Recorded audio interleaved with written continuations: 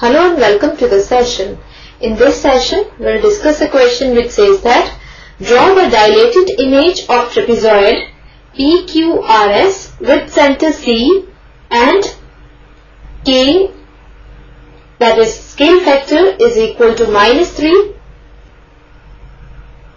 Now before starting the solution of this question, we should know some results. Dilation with center C and scale factor K is a transformation that maps every point P in the plane to a point P dash so that the following properties are true. And first property is the image of center C is point C itself, and the second property is the image of point other than center, say P, has image P dash such that P dash will lie on line CP and CP dash is equal to absolute value of K into CP, and K is not equal to 1, and the dilation is reduction if 0 is less than absolute value of K is less than 1, that is absolute value of K lies between 0 and 1, and it is enlargement if absolute value of K is greater than 1, and if K is negative, then the image lies opposite to the center of pre-image. Now these results will work out as a key idea for solving out the given question. Now let us start with the solution of the given question. Now here we are given a trapezoid PQRS. We have to draw its dilated image with center C and scale factor K is equal to -3. Now here we are given scale factor K is equal to -3. Now here K is negative, and from the key idea we know that if scale factor is negative, then the image lies opposite to the center of pre-image. So here, as scale factor K is -3, which is negative, so image will lie opposite to the center of pre-image.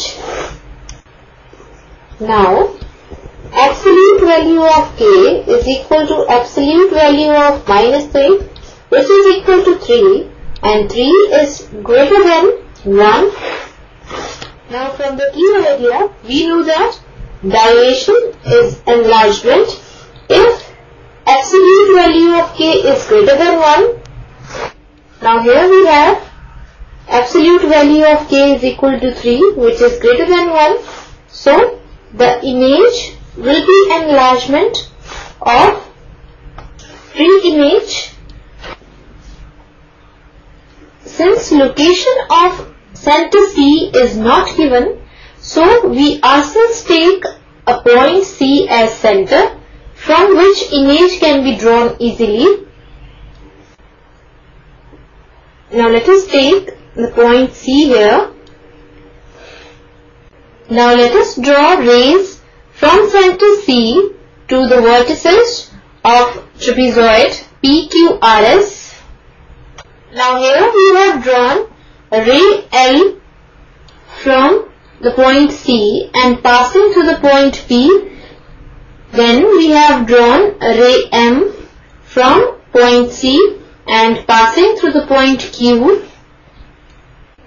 Then we have drawn ray N from point C and passing to the point R, and we have drawn ray O from point C and passing to the point S.